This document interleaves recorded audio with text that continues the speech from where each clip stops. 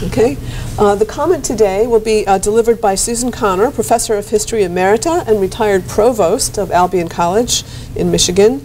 She earned her PhD from the Institute on Napoleon and the French Revolution and has worked in French history and women's and gender studies throughout her career. Her book, The Age of Napoleon, was published in 2004. She's done a lot of work on marginal and dispossessed women, poverty and crime, issues of the body in politics, women soldiers and prostitution, and has published many articles and is completing a book, 4 Centuries of Prostitution in Paris, a book of essays that will be coming out soon. So thank you, Susan.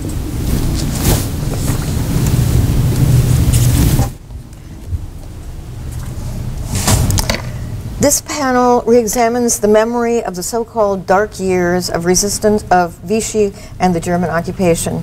It opens again the self-imposed amnesia of the immediate post-war period, the Gaullist myth, and the debated role of women in the resistance. These are interesting papers in their own right, but collectively they raise significant questions about resistance and memory and provide a rich tapestry in which to explore them.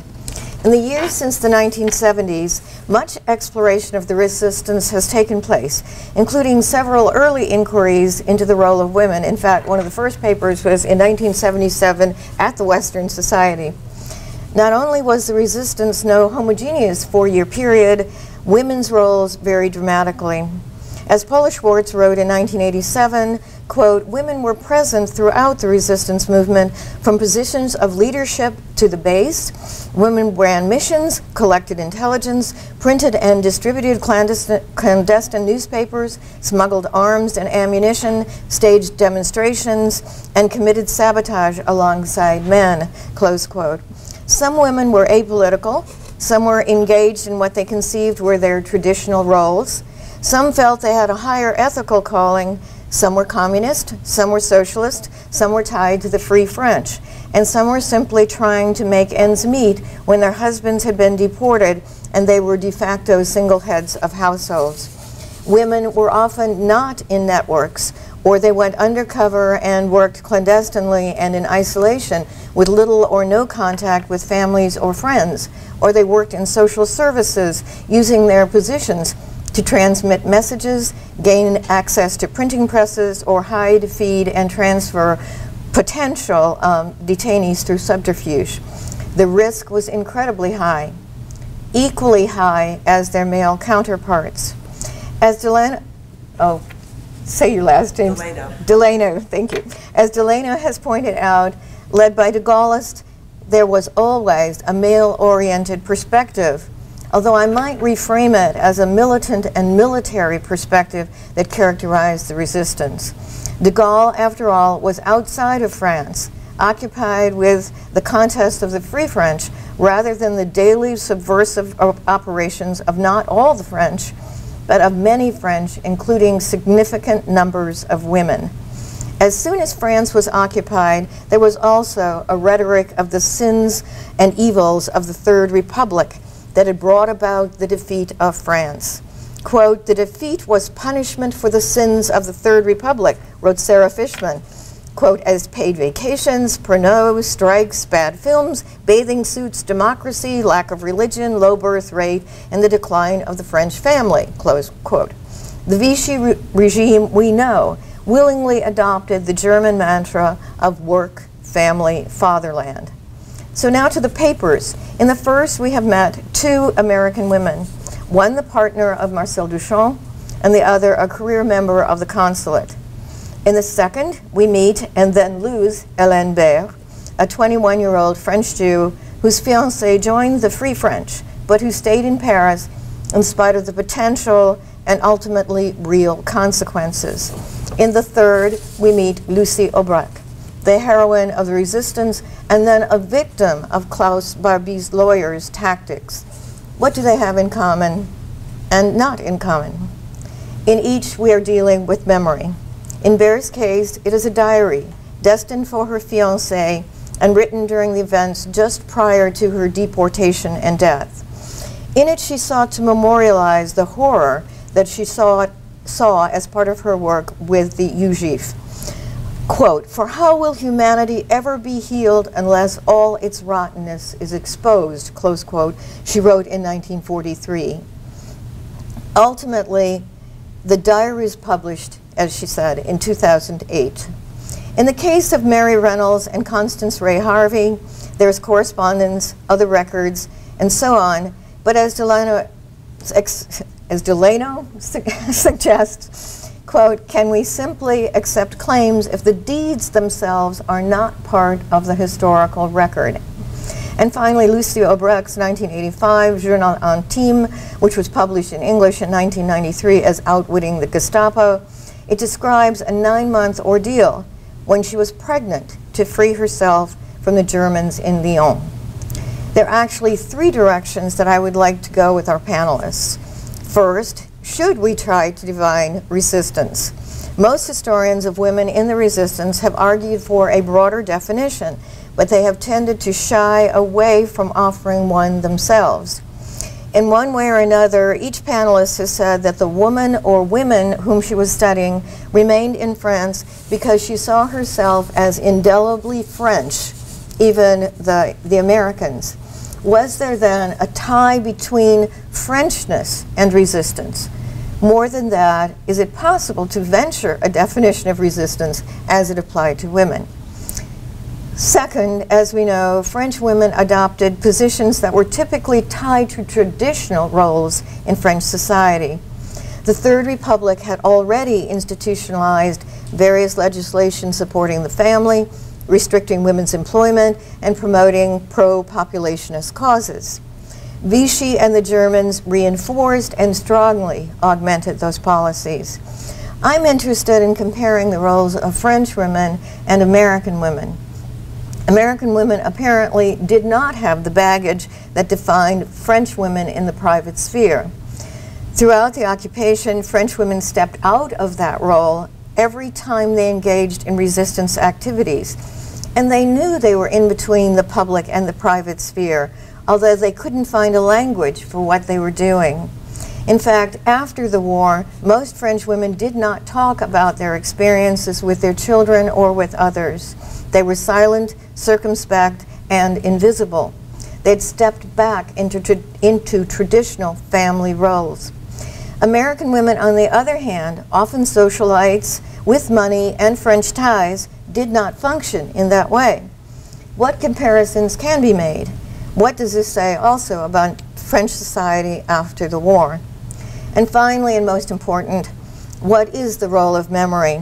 We know as historians that the actors on our stage dealt in personal memory or what could become later collective memory, immediately as Baer did or later as Aubrecq. On another hand, we deal in historical memory as we use our stories, recollections, letters, and other correspondence to ferret out what happened. We also know that the very act of writing assumes an audience by the choice of words, the choice of events, a message. Hooper Hammersley argues compellingly, quote, "Things are more than just true or false. The full breadth of history is revealed in the gray areas of human telling," close quote. In the re-examination of the resistance so many years after it took place, and often amidst controversy, for example, the Klaus Barbie trial, how do we measure memoirs? How do they fit into our history with a capital H? Because I have dealt with memoirs as historical artifacts in my own research, I was particularly moved by Margaret Weitz's remark that, quote, "These details give texture and life to history in the broader sense. To focus only on the grand gestures, to neglect the quotidian is to distort the historical record," close quote. Ultimately then, how do we deal with memory and those who have constructed it? And I'd like to turn this over then to Sarah and to the panel. Thank you. And because we are so short of time, I would like, even though I'm sure the panelists would like to respond, I think I would like to just open it up to audience questions. There is a microphone if you have a question. Please let us know.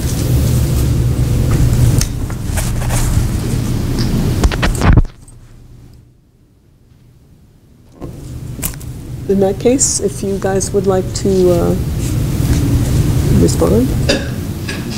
Oh, okay. Unless somebody has a... No? Oh, okay. No, go.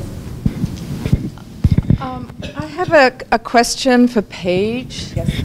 I'm very interested because I'm actually working on an American who goes to work with the FLN, but she also has ties to Marcel Duchamp and Max Ernst and various other artists. So I wondered whether you'd sort of followed it up after her involvement in the war and found out what had happened to Max Ernst and Duchamp in relation to her. Well, who was the woman you...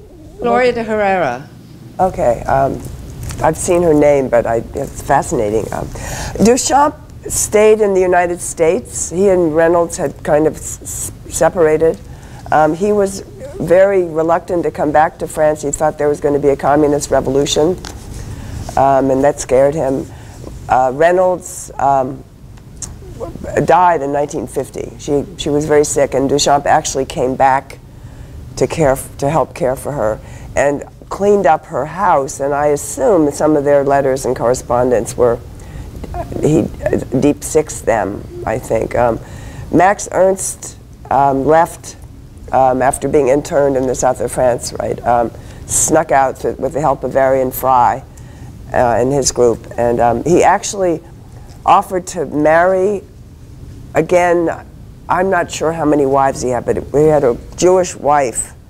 Juliet. That's who it is. And he offered to marry her.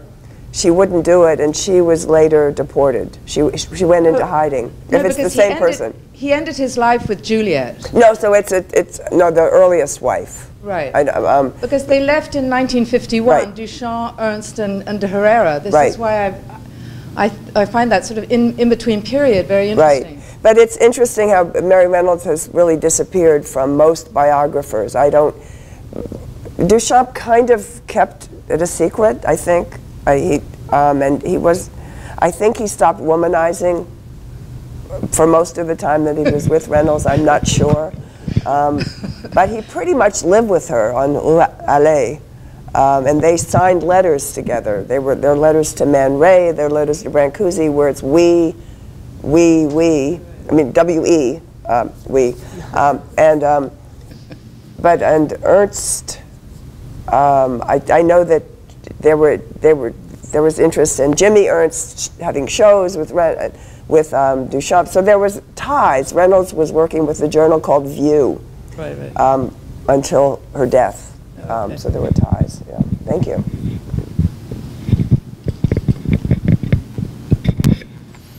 These are like amazing papers, all of them, and relate a lot to what I'm trying to write about as well. But I want to ask a question about whether there's any kind of gender difference in the memories that you're talking, that the panelists, that all of you are talking about.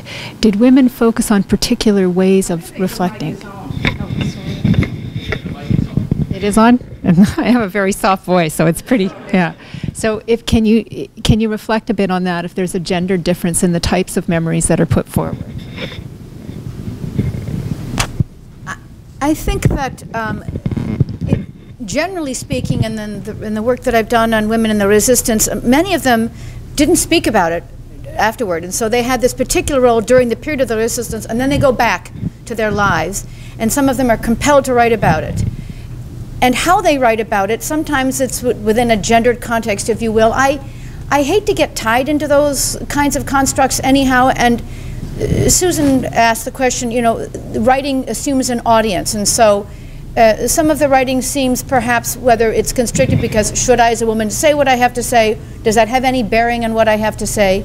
I think in the case of the 3 or 4 women that I've looked at, they're telling their story, whether it's at the time or reclamated later, and the conflicts for them are simply wrestling with, you know, old devils and painful memories that we can't even grasp.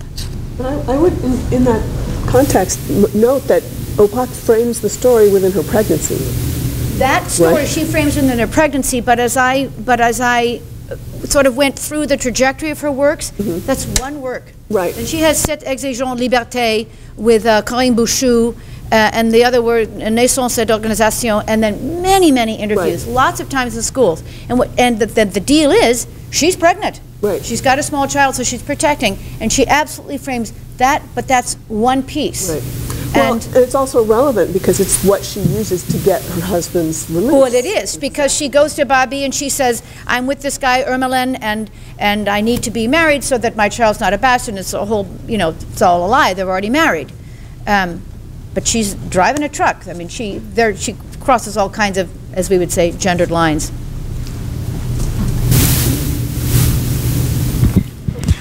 Just somehow this idea of memory makes me think of having done some work on the Holocaust and teaching a class on it, and that there seems to have been let's call it a silence about discussing anything that happened between 1945, the end of the war, and at least 1960, with the Eichmann trial and the publication of Jean-Francois Steiner's Treblinka. And and also I'm just thinking in terms of memory with people who survived, who were soldiers in World War II, at least from the American side, and having known a number of these veterans who, some of them never wanted to talk about it until late in life. And it was actually sort of like how I went through this, and finally I think someone should know what I had gone through, and so it was a time to a kind of a reckoning. And I'm wondering, could you say the same thing about these women? And maybe was there a little bit of a change because the way society perceived women, and especially in the 1960s, where you have dramatic changes, which even began to affect the French a little bit later, but still began to affect them. Is there some sort of relationship there?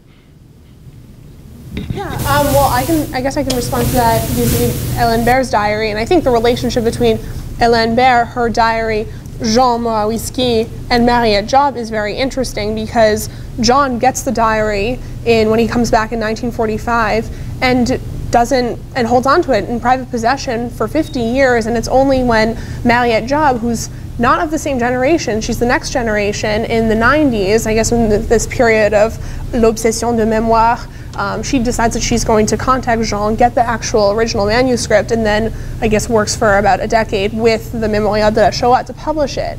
I think it is interesting that it took Mariette Job and not Jean to publish it.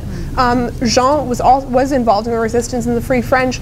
I don't believe he ever wrote, he passed away in, I think, 2007. I don't believe he ever wrote a testimony or something about his experience, either based on memory or during the time, and that it was Hélène's niece, a woman, who decided that she was going to publish the diary. I think in terms of the memory of Hélène, I don't know if to go back to your question, I don't know if we think of Hélène's memory as gendered in any sense, but certainly her work in the resistance is gendered. I mean, she never even considers taking up arms or going to fight, just like Jean. And her first boyfriend at the very beginning of the diary, Gérard, he also left to join the Free French. There's definitely like a dichotomy between what she could do and what they could do. And then, of course, she cared for children during the war and took on that sort of motherly responsibility.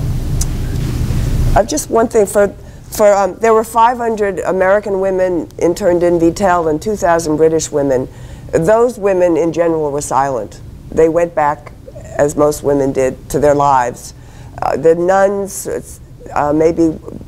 there were newspaper accounts of their experience, like Nebraska, some nuns who had been released on the Gripsholm. Some people, Etta Schreiber, when she was released in an exchange.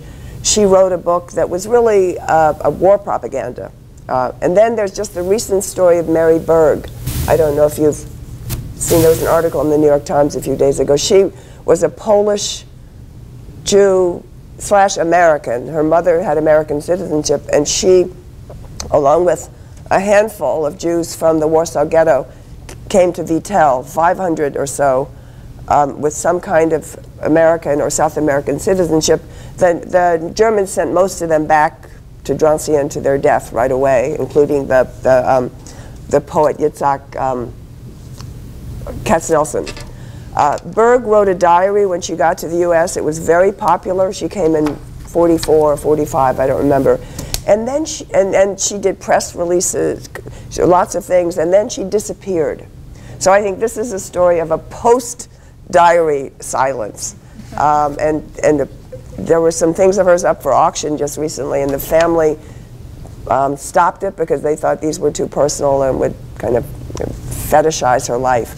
But she really disappeared, and if you want to find out what she did after her diary and how she lived her life, then she silenced herself. So that's an interesting sort of flip on this.